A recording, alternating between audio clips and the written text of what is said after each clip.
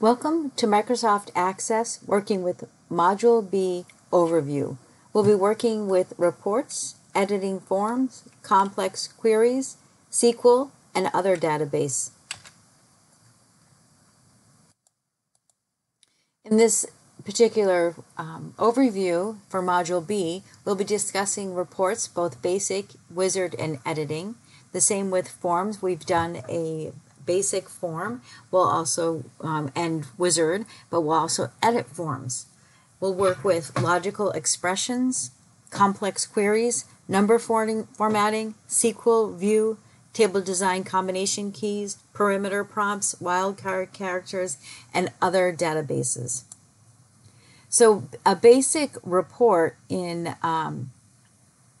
Microsoft Access is, again, working with the same sample course, and it just is a formal appearance of the data rather than just a data sheet view. You have it in a report view, and you'll learn how to select different themes, edit the heading or the footer, and adjust the column widths so that it all fits on one page in portrait orientation.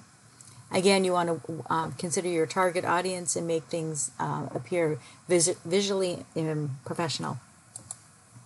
Edit forms. This is an example of a design view to make any of the changes of the table. Did you want the title centered? Do you want to add more to it? Do you want to change the theme? Do you want to adjust the layout and width of the columns for the data?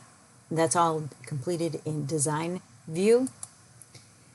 The complex queries, for example, this one, I was doing a query based on courses, and I just chose I wanted department code, course number, title, and credit hours. I did not take the description column. And then I wanted the title in ascending order, alphabetical, but then I wanted the criteria so that it only showed applied computer science. I didn't want it to show English or math. So I did the sorting and a criteria. Structured query language, also known as SQL, is all that information that I just showed you is in here in programming language. So what was selected from the course table, department code, from the course table, the column named course number, also field, again from course was title, and one more from course the credit hours. And that was from course also the criteria. So we had the criteria for just from department code, anything that is like ACS, and then order by, in alphabetical order, by course title. So that is the programming language there. Queries, perimeter prompts, and wildcard characters. So you can, if you're looking for applied computer science, you wanted to filter out just those, but you couldn't remember if it's computer applied science or science applied computer. You couldn't remember, but you knew it had computer.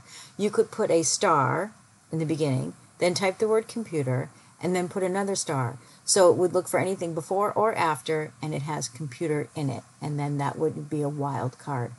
Perimeter prompts are great if you wanted to, so if you're working with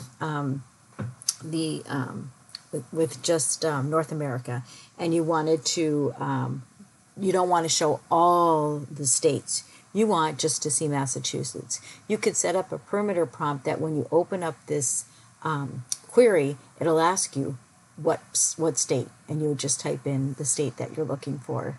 So it'll filter it out for you automatically. That's a perimeter prompt. Table design changes, you can have combination keys so that you, where there's, each table has a primary key, which is a unique identifier for that table, but some tables can have more than one primary key so that you can work with other tables as a relational database. And we'll work with number formatting. Other databases that are out there, because not everyone uses Microsoft Access.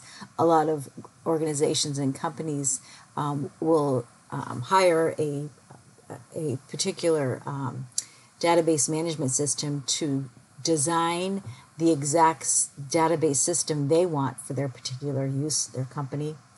So there are a lot of them out there. If you found this course very exciting and interesting, there is a 3-credit version of this for a full semester, CMP 123. Thank you.